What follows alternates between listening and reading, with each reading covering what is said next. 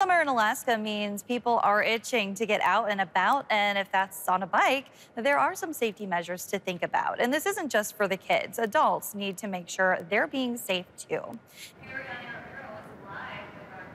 Some helmet safety tips this morning, Ariana. Yeah, that's right, Kristen. So today's actually bike to school day, even though it's a little bit drizzly out there. It's still okay. You certainly want to be on the lookout for kiddos going to and from school. I'm here with Sarah Pennison-Turstick with Safe Kids Alaska. Good morning to you. Good morning. Thanks for having me. Thank you for being here. We've talked a lot about this, but I feel like this is a really great time, a really great reminder. Bike helmet safety, it is more than just putting it on and just darting out the door. It is, it is. I like to tell folks bike helmets are very similar to shoes. Every kiddo needs their own helmet that is sized to fit them.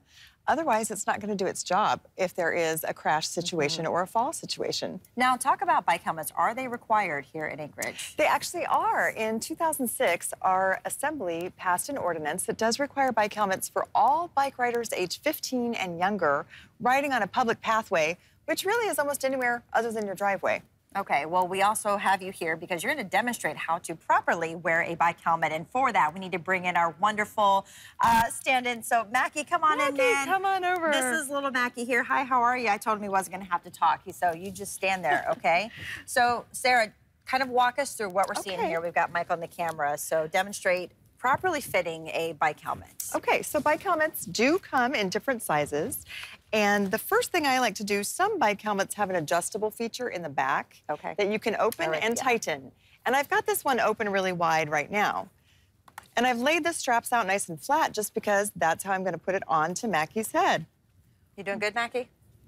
Doing give me great. a thumbs up. There we go. So we want the helmet to sit nice and straight across Mackie's forehead and all kids' foreheads, just a finger width or two above the eyebrow. What we don't want is to have the helmet kicked back, because this is what I tell the kids is the smart part of their brain that we are trying to protect. So we want the helmet low and flat, straight across the forehead over the eyebrows. And Mackie, I'm going to ask you to turn your head this way. These side clips under the straps, under the ear, should fall just under the earlobe. They shouldn't be way down here at the chin. So we want them to make a V shape right under the earlobes on both sides. Okay, you're doing good, Mackie. Mackie, you want to turn back forward? Great job.